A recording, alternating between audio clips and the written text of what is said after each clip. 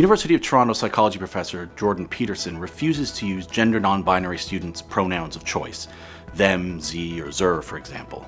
He sees them as a symptom of political correctness run amok and compares them to something that you would see in a totalitarian and authoritarian state.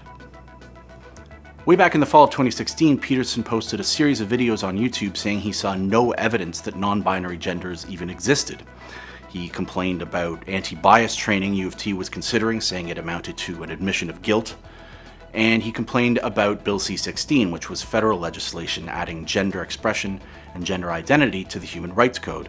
He said that this could end up criminalizing even discussing the issue, and while many legal experts disagreed with him, he stuck to his guns.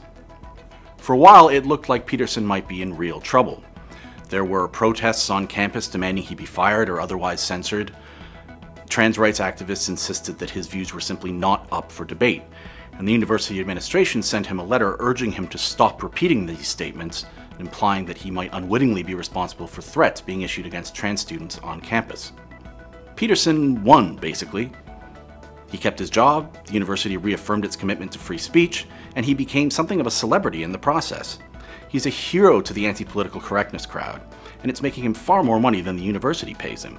He's making nearly $40,000 a month from his Patreon account, and a separate campaign set up by Rebel Media raised almost $200,000. He's using the money to put philosophy lectures online, to fund his research, and to pursue some other projects, and he has plenty of money left over.